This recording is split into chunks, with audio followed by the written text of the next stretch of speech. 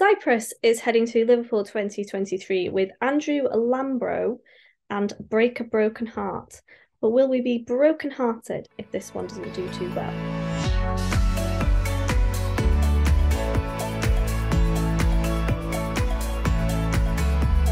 So yeah, Cyprus is heading to Eurovision this year with Andrew Lambrou and Break a Broken Heart. Now, last year, Cyprus didn't qualify for the final. So will they be changing their look around this year? Let's have a little listen to this year's entry.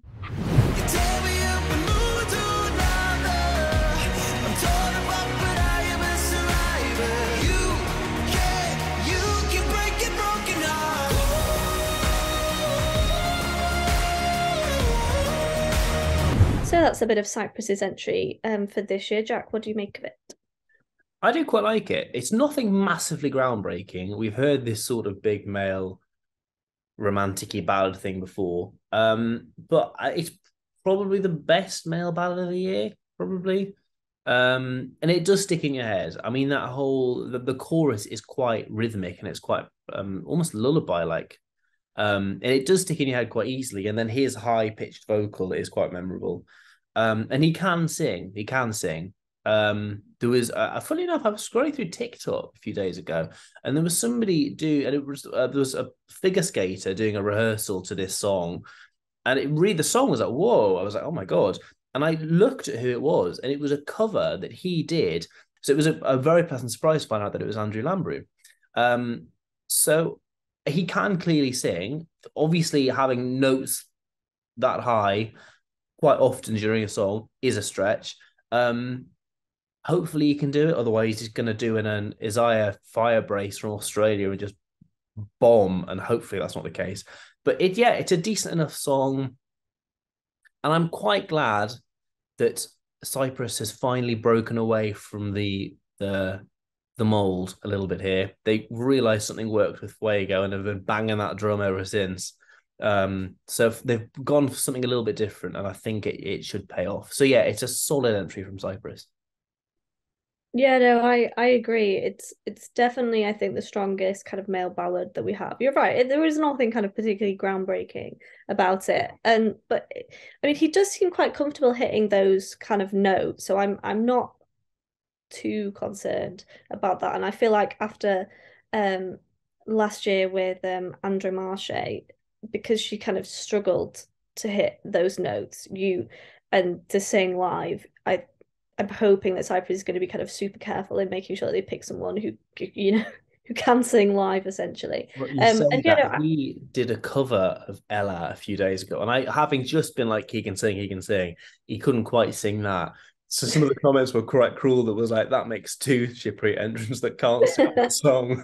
It was quite cruel, but yeah, carry on. Sorry. Yeah, no, I mean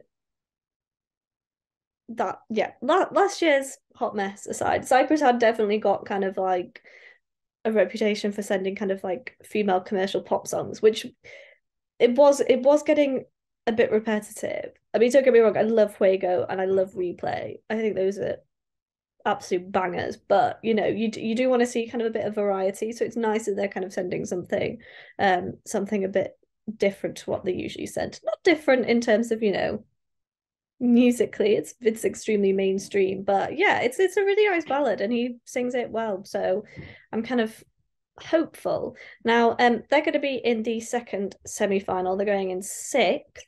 Do you think it's going to qualify, and where would you kind of rank it personally? So my score out of 10, first of all, is going to be a 7. I think it's very solid.